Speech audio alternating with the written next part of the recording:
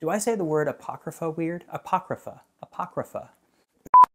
Hello friends, I'm Tim WIldsmith, and in this video we're going to be taking a look at the ESV Apocrypha from Cambridge University Press.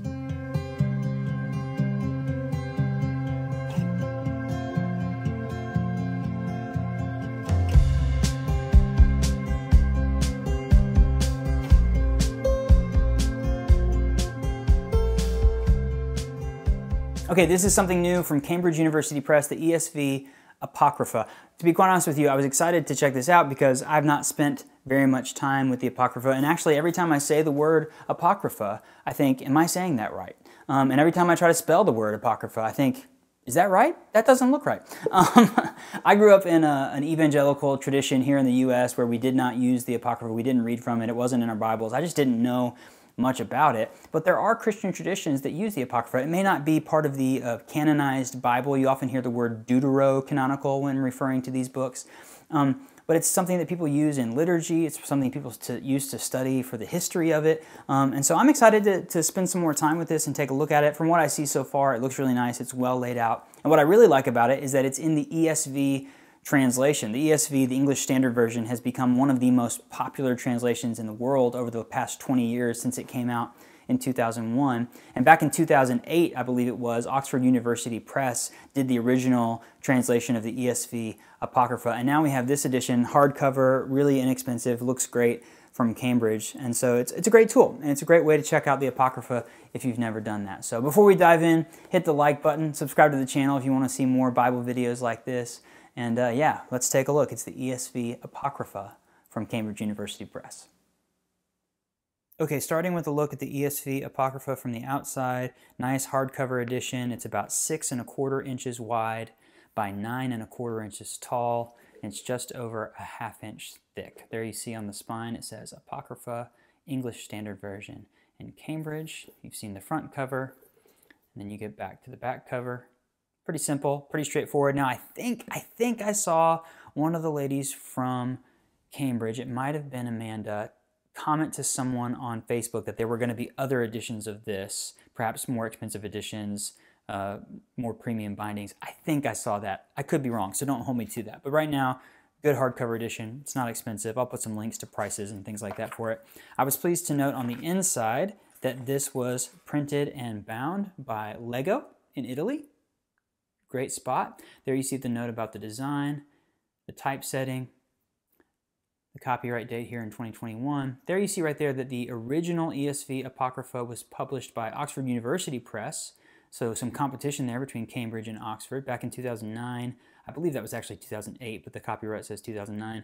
And then this one, the edition used here is a 2017 by Crossway. So that's the text used here. You often see different orderings of these books, so here's how it's ordered in this edition. I believe that what's going on here is that they do have Psalm 151 as well as 3rd and 4th Maccabees, so that matches the RSV from the 1970s. I think that was 1977. Yeah, 1977. And other than that, everything matches the Latin Vulgate and the Greek Septuagint. There's notes about all of that here in the preface that you can read about which books are there and the textual basis and things like that. So then you get into the text, starting with Tobit. Really nice 9.5 point font, line matched. It seems to be spaced really generously. I think the note said that it was a 10.5 point spacing there, so it really feels good. You get the textual notes at the bottom of each column of text. I like those numbers. The chapter numbers seem pretty modern, but it's a really easy, comfortable font to read. You notice that you can sort of just kind of see a little bit of text on the other side of the page, but it's not distracting at all. I don't know what the GSM of this paper is, but it feels pretty good. It's somewhere between a typical Bible paper and like the paper you'd see in a novel. So it's very thick. It's really nice. I imagine you can write on this if you want to, but overall, I mean, it's pretty straightforward. This is what it looks like all the way throughout. It's black letter text. You get some poetic type settings, poetic settings here when it's poetry. Looks really sharp. I mean, again, not a lot to it. 9.5 point font, notes at the bottom. It's pretty simple, but I'll just pull this up here so you can kind of see it.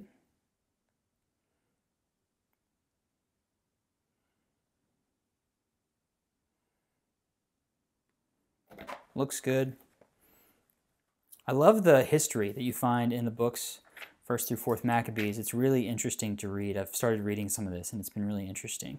And then at the end,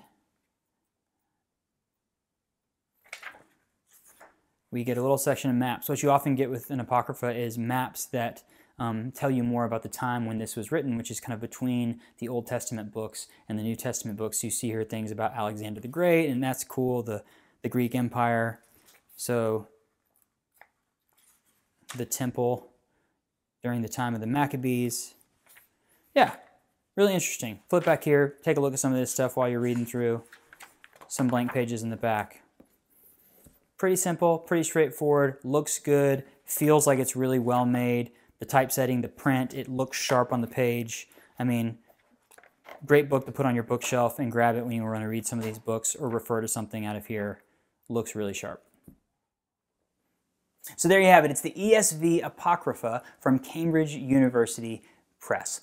I'll put some more details in the description so where you can learn more about this, see links to where you can purchase it. I'll also put all of that at BibleReviewBlog.com, where I've got a write-up of this, where I've got more links to purchase, photos, things like that. You can check it all out on the website. Definitely check out Bible Review Blog on Instagram and Facebook. We've got a great community out there that you want to be a part of. And while you're here on YouTube, hit the like button, subscribe to the channel. My goal is to help people find a Bible that's right for them, because I'm convinced that when you do that, you're going to want to spend time with it. And then when you spend time with it, it's going to change your life. You're going to become closer to Jesus, and that's what it's all about. So thank you so much for watching. We'll see you next time.